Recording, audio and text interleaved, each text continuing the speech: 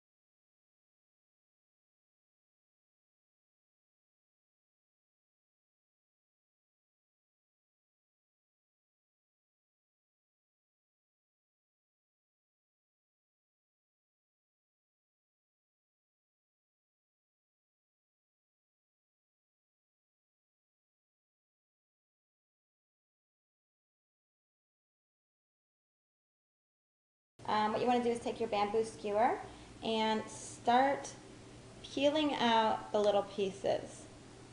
I found that once you get to a certain spot, you can see it kind of lifting up, and you can get it all in one quick, easy pull. And see, that's what I mean by one quick, easy pull. You just kind of have to work at it a little bit. Practice makes perfect, as they say. And so you just keep doing that until you get all the molding clay out. See, it's not that hard once you get the hang of it. So now that we've got all the molding clay out of our plaster mold, what you want to do is grab your liquid latex. Oops, that hurts. You want to grab your liquid latex, and you can, depending on how steady of a hand you have, you can pour a little bit on one of the flatter surfaces, and then taking your cotton swab, just brush it over. You want to do this quickly though, because the latex gets super tacky really quickly, and it'll peel itself right off of it, right off itself if you don't move quickly. So that's just one quick coat. You see what I mean by it's getting super tacky? It's already tacky. I kind of have to wait for this to dry, do another coat, and then a third coat until all the crevices are completely filled in and you've got a nice prosthetic to work with. So you might be looking at your computer screen wondering why this mold is so much bigger than the one we were just looking at.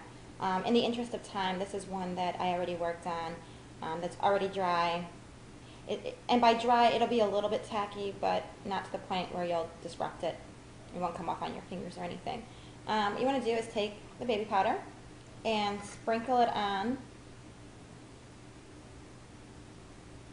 And then taking a brush, any brush, this one has seen better days, I've been using it a lot lately, just brush the baby powder. And this will take away any and all tackiness that's left over. So, I mean, it really won't be tacky anymore. And then gently and slowly, you want to find an area where it's easiest for you to start peeling off the mold.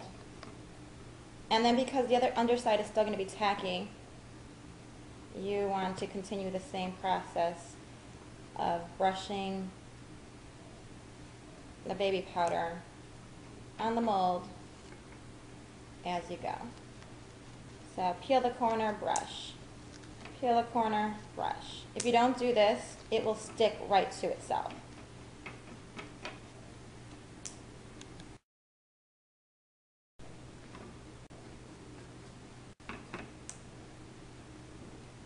And one last final tug and brush.